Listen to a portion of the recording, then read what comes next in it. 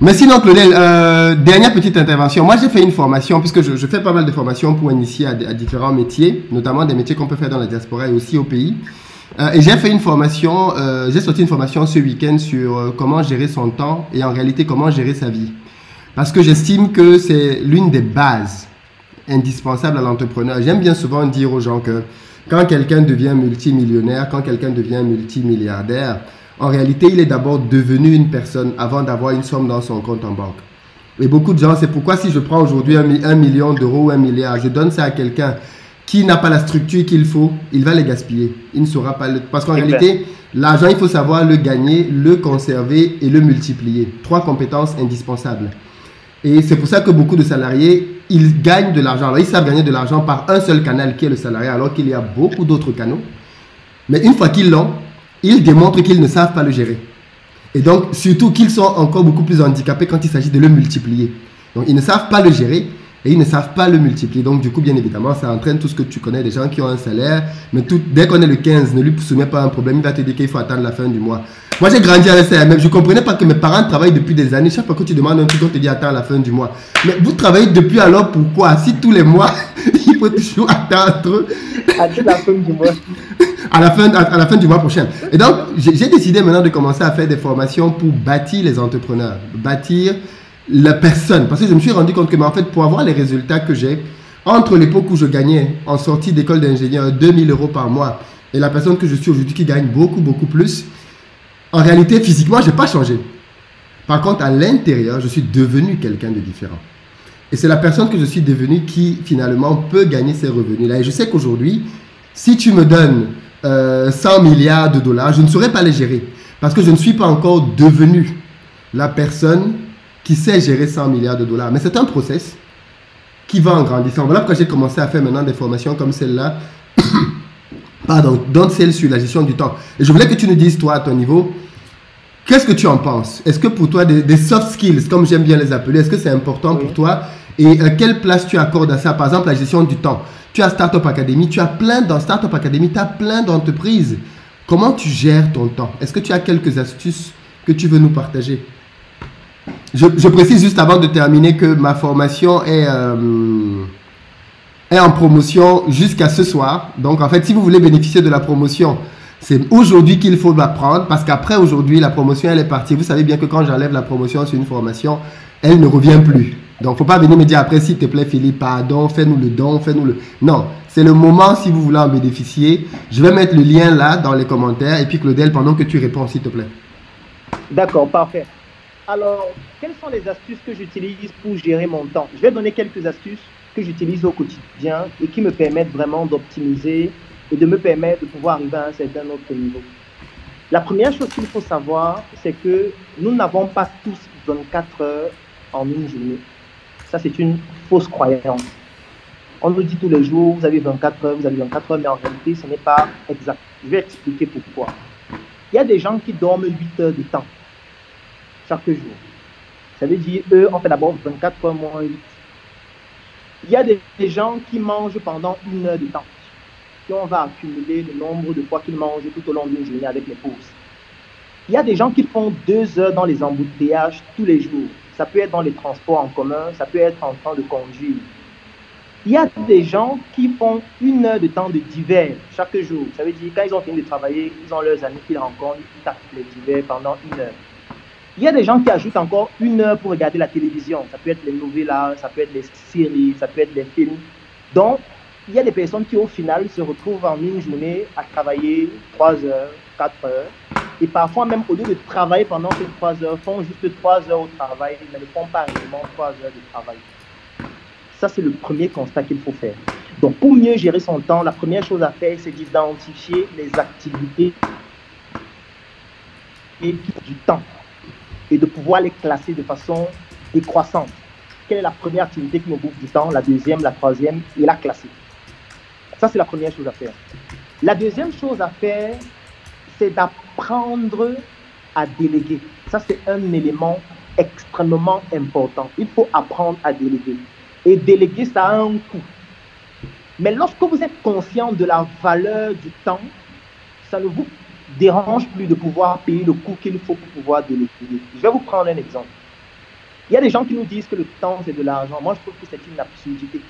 Parce qu'on ne devrait pas comparer le temps avec quelque chose d'aussi éphémère que de l'argent. Le temps, c'est la vie. Le temps, c'est un peu comme si votre vie, c'était une bouteille d'eau. Et puis, dès que vous êtes né, on a ouvert la bouteille d'eau et tous les jours, une goutte tombe. Ça veut dire qu'il n'y aura plus jamais de 29 mars 2020, lorsque cette journée va s'écouler. Il n'y aura plus jamais ce jour. Donc, si vous n'avez pas eu à faire aujourd'hui ce que vous auriez dû faire, ce jour ne reviendra plus jamais.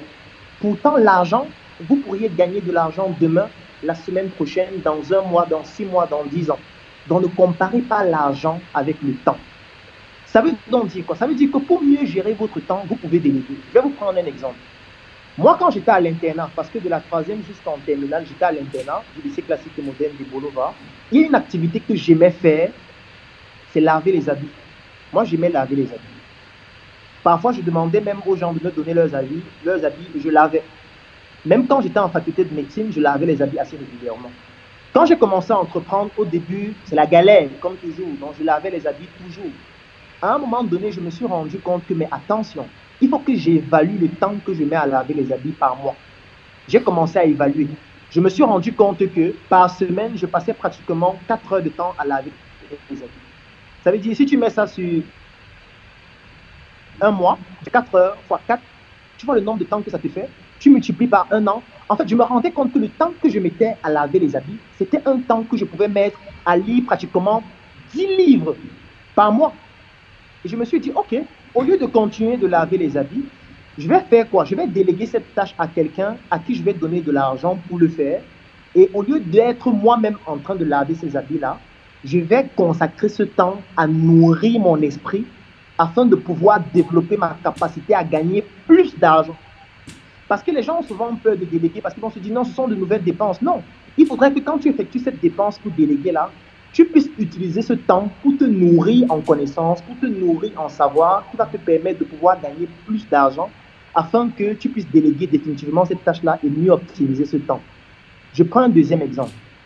Moi, j'ai par exemple décidé de ne pas conduire. Parce que lorsque j'évaluais le temps que les gens mettent à conduire, par exemple dans une journée, lorsqu'on prend les embouteillages, le temps que tu vas au travail, le temps que tu rentres, les détours que tu fais, parfois en une journée, il y a des gens qui mettent 3 heures de temps au volant, 4 heures de temps ou dans les transports en commun. Ce qui se passe donc, c'est quoi? Ce qui se passe, c'est que lorsque vous évaluez ce temps sur un mois, sur 10 ans, vous allez vous rendre compte que c'est un temps perdu. Alors que si vous avez eu à déléguer cette tâche, je peux comprendre qu'au début, c'est difficile. Ça peut être qu'au début, vous n'avez pas les moyens pour le faire. Et là, vous n'avez pas le choix, faites-le. Mais le moment où vous pourriez avoir les moyens pour le faire, n'hésitez pas à déléguer ce genre de tâches-là pour optimiser ce temps-là afin de pouvoir l'exploiter pour développer vos compétences qui vont vous permettre de gagner beaucoup plus et d'arriver à un autre niveau. Une autre astuce que j'utilise pour pouvoir mieux gérer mon temps. Moi, je suis en moyenne 1 à 2 conférences par jour. Je ne passe pas une journée sans suivre une conférence dans un domaine divers. Ça peut être en physique, ça peut être en chimie, ça peut être en aéronautique, ça dépend des domaines. Et l'avantage qu'on a, c'est qu'on a une plateforme comme YouTube aujourd'hui où vous pouvez avoir des vidéos dans pratiquement tous les domaines. Au départ, qu'est-ce que je faisais? Au départ, je mettais sur YouTube, je regardais une conférence qui met 2 heures, 3 heures, 4 heures de temps. Mais après, quand j'ai commencé à analyser ma gestion du temps, je me suis rendu compte que c'est un temps perdu. Parce que lorsque tu te places devant YouTube, tu regardes une vidéo pendant 3 heures de temps, mais tu as perdu 3 heures dans ta journée, même si tu t'es formé. Moi, j'ai donc décidé de faire quoi? Quand j'ai envie de suivre une conférence, je m'en vais sur YouTube, je télécharge cette conférence-là. Dès que je finis de la télécharger, je convertis le fichier vidéo de cette conférence en fichier audio. Dès que je l'ai converti en fichier audio, si la conférence dure par exemple 3 heures de temps, j'augmente la vitesse de lecture x 3. Ça veut dire qu'au lieu que la vidéo mette 3 heures de temps, la vidéo va mettre 1 heure ou 45 minutes. Et qu'est-ce que je fais? Je prends un casque, je mets la vidéo, l'audio désormais qui a été augmenté en vitesse de lecture x 3 dans mon téléphone. J'écoute maintenant la conférence dans une vitesse de lecture plus avancée en faisant autre chose. Parce que je me suis rendu compte que quand vous suivez une conférence pendant 3 heures de temps, vous ne retenez pas tous les mots qu'on dit. Parce que tout ce que vous avez besoin de retenir, c'est le message global que le conférencier transmet. Et vous pouvez retenir ce message global même si la vidéo est plus rapide ou même si l'audio est plus rapide. Donc voilà une technique que j'utilise qui me permet de me former en un temps beaucoup plus court et de façon beaucoup plus efficace. Donc voilà quelques astuces que j'utilise pour gérer mon temps. Je voulais savoir si tu veux passer pour lui faire une le principe est petite question simple. 1. surprise. Identifier les activités qui vous bouffent du temps. 2, classer-les par ordre décroissant. Non, non, non, non. Comme on est là maintenant, tu gardes juste l'antenne, il est en train de donner une réponse. Dès qu'il finit, je te passe en direct, tu lui poses une question. Tu viens de faire ça avec Loïc. Donc pense à une question, je vais te passer la ligne d'ici 1 ou 2 minutes. Garde juste la ligne, ne raccroche pas tout de suite. La dernière chose que je vais dire, quand vous aurez encore beaucoup plus d'argent, vous pourriez acheter le temps d'autres personnes qui vont vous aider dans l'accomplissement de vos objectifs. Si tu as aimé cette vidéo, alors tu vas adorer mon coffret VIP. Le coffret VIP, c'est 200 heures de vidéos, 17 formations pour te permettre de plonger en immersion dans l'univers entrepreneurial et développer tes performances. Et ce n'est pas tout, parce que ce coffret VIP te donne aussi droit à une adhésion de 3 mois dans le Claudel Noubissier Business Group, qui est un groupe business qui comporte plus de 1000 membres pour te permettre de gagner des marchés, trouver des partenaires et même des investissements dans tes projets. Si tu es intéressé par cette opportunité, clique sur le lien dans la description de cette vidéo ou tout simplement contacte-nous afin de pouvoir bénéficier de cette opportunité exceptionnelle. Rendez-vous dans le Claudel Noubissier Business Group.